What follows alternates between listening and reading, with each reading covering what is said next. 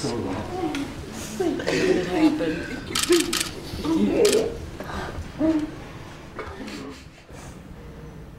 I was told I had 2 weeks to live, and they listed me as a 1A, and by the good graces of God, 5 days later I had a heart. You hear it now?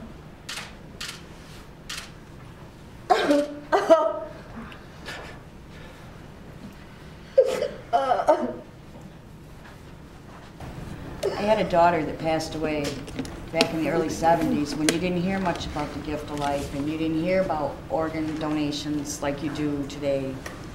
And after the fact, and I did learn more about the gift of life and that, I felt selfish for not doing it with my daughter. And when Mike passed away, I made the choice to donate. I told them they could, anything they could use except his arms, because someday I want a hug.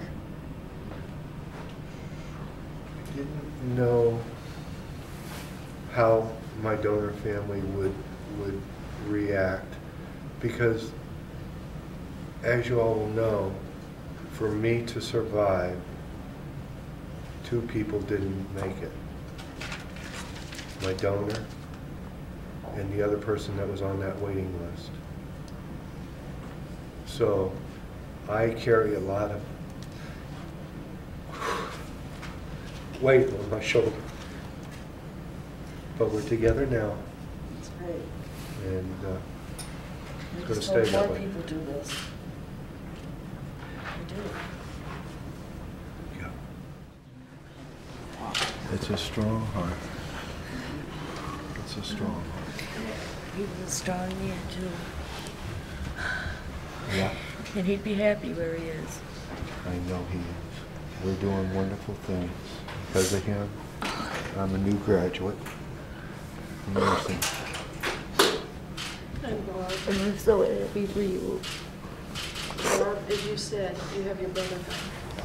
Yeah. I have my brother.